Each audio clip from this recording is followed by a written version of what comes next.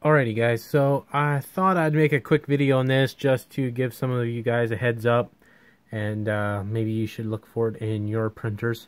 So I have the Monoprice Maker Select Plus, the newer one. This printer's only about 4 or 5 months old, and the reason I was working on it here is my thermostat thingy for the hotbed isn't working, and so it won't let it heat up. I think that's due to this connector here being the solder joints being bad on it, so I'm going to take that off and resolder it and see if that fixes it. But while I was in here, I noticed a few other things that I thought maybe you guys should check on your printers and make sure they're okay.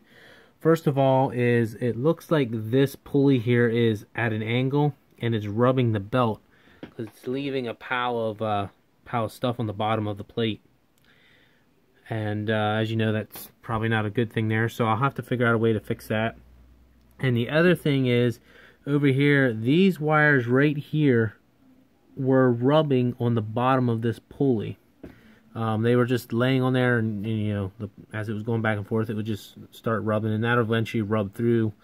So I'm gonna zip tie that down to this point here, and maybe remove this zip tie and like hot glue it or something down to the bottom so it's not touching that.